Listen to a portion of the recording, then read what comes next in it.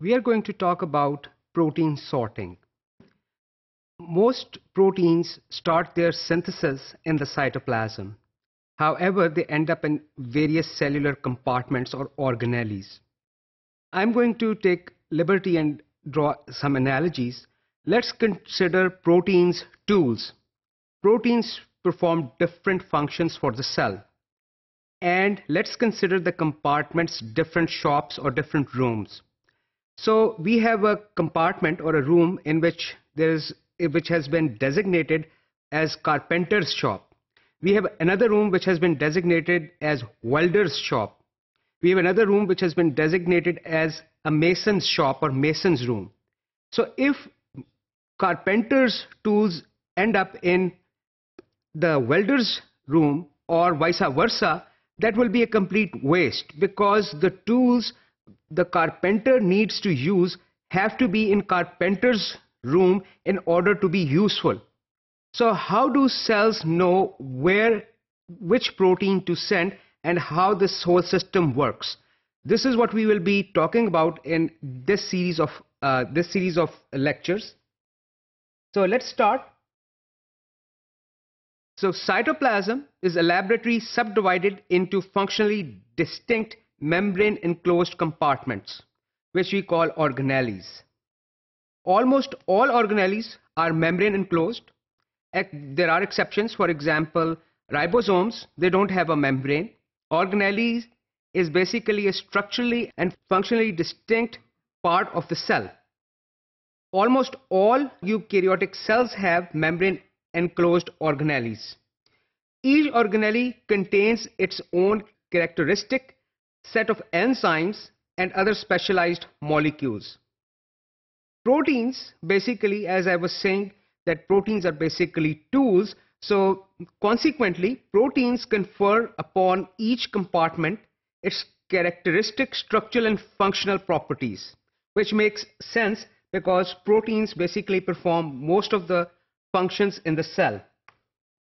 Now, in order to understand how proteins are distributed to organelles, let's also look at how organelles evolved. We have already talked about how mitochondria and chloroplast evolved. Let's also look at what is the theory about evolution of nuclear membrane, for example. So in ancient prokaryotic cell, for example, we know that prokaryotes or bacterial cells, they don't have any membrane enclosed organelles. So if we are looking at the evolution, let's start with an ancient prokaryotic cell, which did not have any membrane enclosed organelles, and of course, which includes the nuclear membrane, defined nucleus, which is enclosed in a nuclear membrane. So at some point, there were invaginations in the plasma membrane, which caused the membrane infold to circle around the genetic material, the DNA, and it gave rise to a network of membranes inside the cell, which not only resulted in nuclear membrane, but also the membrane system we talked about earlier, the endoplasmic reticulum, and also the Golgi apparatus. This is, people think, how these organelles, membrane-bound organelles, evolved.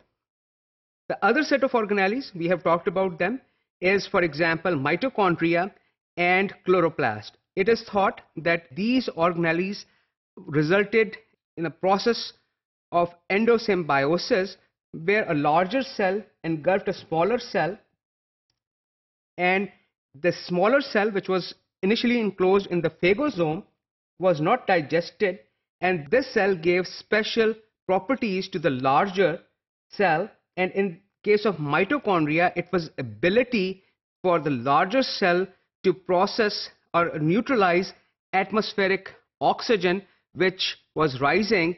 The concentration of oxygen was rising back then, and oxygen has toxic effects too. So this is basically, we have talked about some of these things in previous module, but I just wanted to refresh your memory. So now let's move on and look at another aspect. We have said that cells cannot be very large, and the reason is surface area to volume ratio. Now, bacterial cells have a volume about 1,000 to 10,000 times smaller than eukaryotic cell. So how come we don't have any large bacteria, but they're larger eukaryotic cells? One of the reasons is that eukaryotic cells have membranes that allow these membranous organelles that increase the surface area several folds, which allows these larger cells to process different reactions, which allow these cells to sustain a larger size. So we are talking about protein sorting. So basically, we first of all talked about the necessity, and we also talked about how these membrane enclosed organelles evolved. Then we also saw that what advantage did these membrane enclosed organelles give to the larger cells, eukaryotic cells. Now we want to understand how these molecules move between them and how these compartments are maintained. An animal cell contains about 10 billion protein molecules.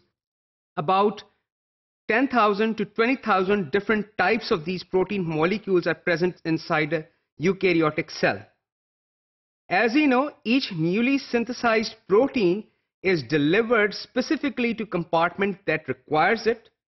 However, there is a challenge. We know that the lipid bilayer is hydrophobic, and polar molecules cannot cross the lipid bilayer on their own. So there have to be systems evolved which will allow these molecules, these protein molecules, to enter a specific organelle. We will talk about some of those techniques and some of those mechanisms, how these molecules can go through the lipid bilayer. So here again, I would just like to show you an overview, anatomy of a cell. Here we have a eukaryotic cell, nucleus enclosed by a double membrane. We have the endoplasmic reticulum, we have the Golgi apparatus, and we have mitochondria and other organelles, peroxisomes perhaps, lysosomes, etc., so on and so forth. They're all membrane enclosed organelles in a eukaryotic cell. Membrane of each organelle contains membrane transport proteins that are responsible for import and export of specific metabolites. Each organelle membrane has a mechanism for importing and incorporating specific proteins that makes the organelle unique. All protein synthesis initiates in cytosol. There is an exception. We know that there are ribosomes and mitochondria and chloroplast that can also perform protein synthesis, but that is a little exception, and we know where did those ribosomes come from. The subsequent fate of these proteins depends upon the amino acid sequence, which also contains sorting sequence or sorting signals that direct their delivery to locations outside the cytosol. No sorting signal on a protein means that that protein is going to be a permanent resident of the cytosol. So all proteins, basically when proteins are made, they have little labels which are read by cellular machinery. Those labels are basically addresses which tell where this protein has to go. Here's also two different mechanisms that we will talk about in more detail, but I basically wanted to show you an overview of this. Here the protein is being made. This is a messenger RNA. It is making a protein. It is being translated into a protein. If this protein has a specific sequence in the form of sequence of amino acids, and it specifies its address, for example, in this case, go to ER, the protein will be injected in the lumen of ER. If there is no address on a protein, it can be a mature cytosolic protein, or the protein can fold, and then it can be also exported into the nucleus. Or if this protein has a different type of address, it will be either delivered to mitochondria or chloroplast, for example, or it can go to peroxisome. However, in these cases, the protein is, after it has been made, it will again straighten out and it will just snake through these organelles. So I basically wanted you to familiarize with these three different modes of transport of proteins into different organelles. So here we have talked about some basic information about protein sorting. We will continue our discussion of protein sorting in the eukaryotic cell in the subsequent module.